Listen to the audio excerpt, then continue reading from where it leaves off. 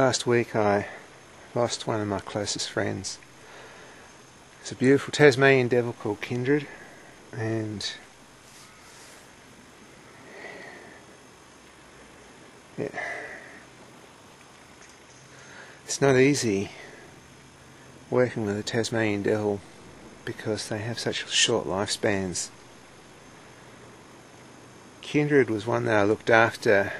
I started hand raising her in 2003, and there's a documentary made, sometimes some of you guys might have seen it on Animal Planet, called Devil's Diary, and I had her and her sister. It was Kindred and Medina, and they're both beautiful devils. Out of all the animals I've worked with, Tasmanian devils are the most intelligent and the most affectionate. There's no animal more affectionate than a Tasmanian devil.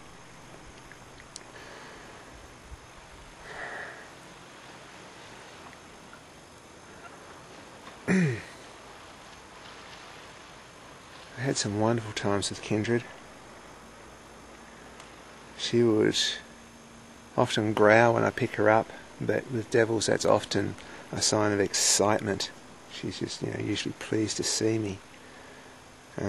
She would just hang around my feet and just, wouldn't leave me alone until I did pick her up. She loved her cuddles. She was a friend and a companion for these 6 or so years.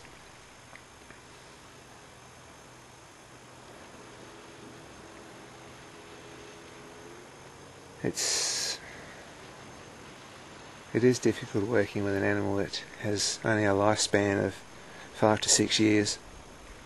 And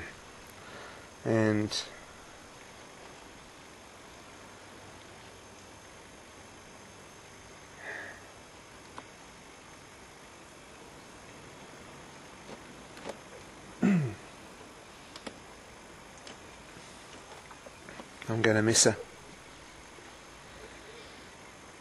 I love that girl.